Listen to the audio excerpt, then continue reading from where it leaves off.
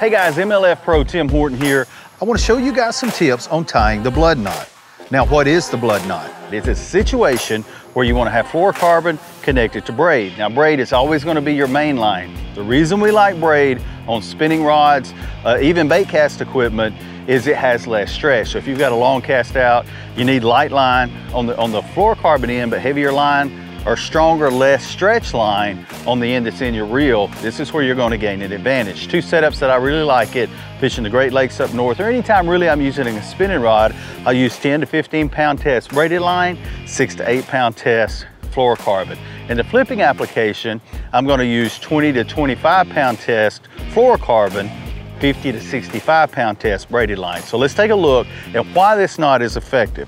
The first thing that I do, I put the braid and the fluorocarbon in the same hand and cinch it like that. So now I'm holding it and I've got a gap between the two. And I'm using this bright colored braid so you guys can see it better.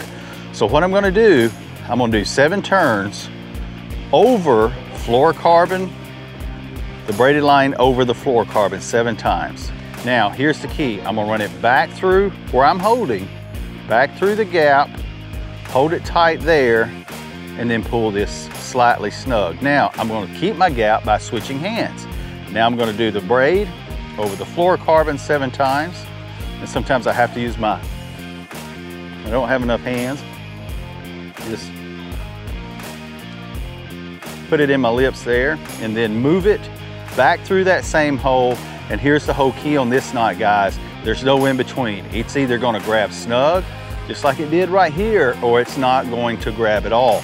Then take you some snips. I like some real sharp scissors and cut this. Now I'm gonna show you the reason this knot is so effective.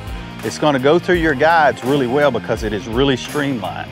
This knot is really tight, really streamlined when you cast it. You're gonna hear a little bit going through, but you're not gonna have a lot of resistance. And guys, the line is gonna break before that knot does. That's the blood knot. I hope it helps you guys catch more fish.